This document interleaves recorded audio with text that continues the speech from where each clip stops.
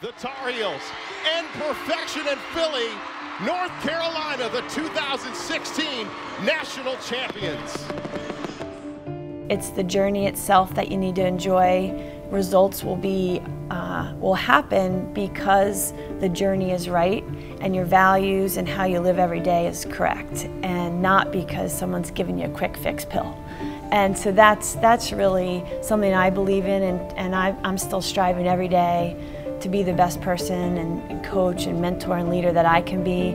I still think that mountain looks pretty high, but at the same time, I know I've climbed a lot further than maybe some of the players I get to lead and mentor, so I can hopefully give them some of the things that I've learned along the way. Helping others and serving others so they can get to a point that they achieve something that may be a far-off dream for them, and then they realize, oh my gosh, I did that. And this past year, in 2016 when we won, it was pretty cool because it wasn't a tight game.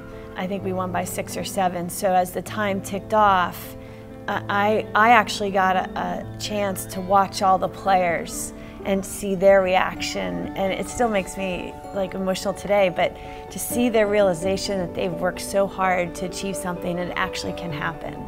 And so that was a totally different experience, but one that I wouldn't trade either, because of course, but you know, to watch the sidelines reaction, to watch the players on the field as the time ticked down and them start to realize, like, holy cow, we just did this.